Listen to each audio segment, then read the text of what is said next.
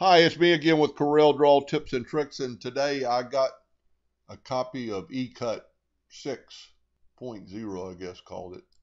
And I'm going to do several videos on this because and I will have a link at the bottom in the description, a little bit more information about this.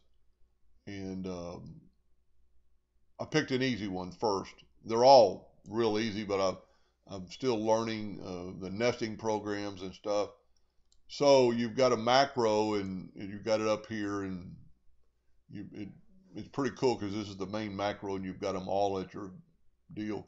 But I have made several videos on trying to get rid of the extra lines when you're cutting out name tags, so wouldn't waste wood and you can get more wood and realistically save time because it's not having to cut those lines.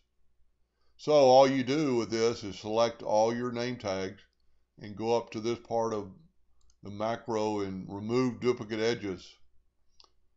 I've got the tolerance set real low. I think that's the way it was. I've got it set on inches and I've got it leaving the original just so I can show you what it's going to do. And I'm going to hit apply. Well, it put our new name tags over here, and this is what it did. There's no duplicate lines. Every name tag is separated.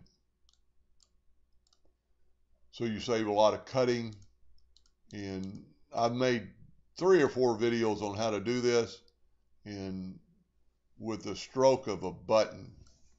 I mean, that's how quick this happens. Select them all, remove duplicate edges. I'm going to leave the original just so we can see it again, and there you are. It's removed all the double lines. Anyway, that's called eCut from MacroMonster.com. Anyway, I hope that helped a little bit, and thank you for watching.